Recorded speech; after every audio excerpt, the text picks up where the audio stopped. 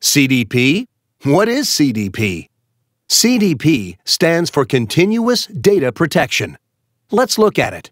CDP, or Continuous Data Protection, refers to a method of conducting high-performance server backups in any time interval with little impact to server or disk performance. Every year, hard drives get bigger and bigger, allowing us to generate more and more data. Hard drive performance and speeds have stayed relatively flat, so it takes longer and longer to back up this ever-increasing amount of data.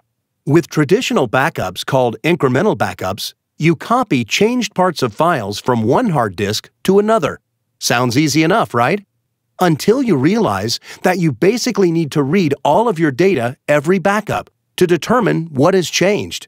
Reading all of the data every backup virtually destroys your server's performance, and it takes a really long time.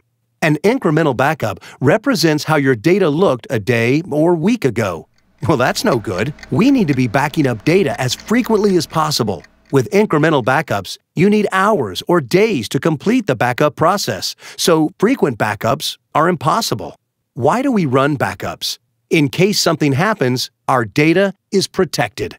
So here is the big dilemma. If we run incremental backups every night, then we need a number of hours to complete the backup, and server performance is wrecked during these times. If we run fewer incremental backups, or run them less often, we improve performance, but we're less protected. If something happens, we could lose days' worth of data. Not good. Enter R1Soft's CDP. What is CDP? Continuous Data Protection. Continuous? Yep. If you need to run backups every 30 minutes, you can. Let me explain. R1Soft CDP solves all of the problems of traditional or incremental backups. You run a full backup, but only need to do it once as long as you have that storage medium.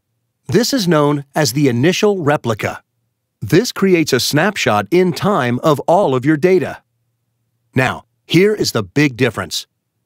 CDP continuously monitors changes to our ever-evolving data and saves only the changes. So, if you need backup intervals to be every 30 minutes, then you simply back up only the changes every 30 minutes. CDP works at the block level with hard disk sectors.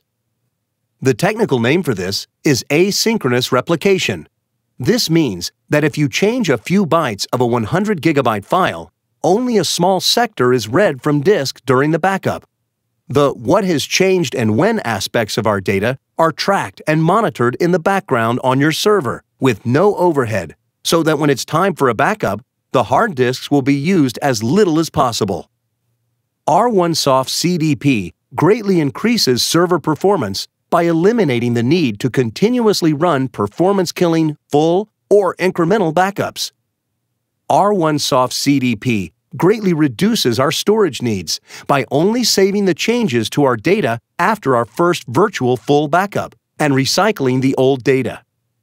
If you need to keep a snapshot representing how your server looked at every hour the last 24 hours, every day the last 7 days, and every week the last 4 weeks, no problem.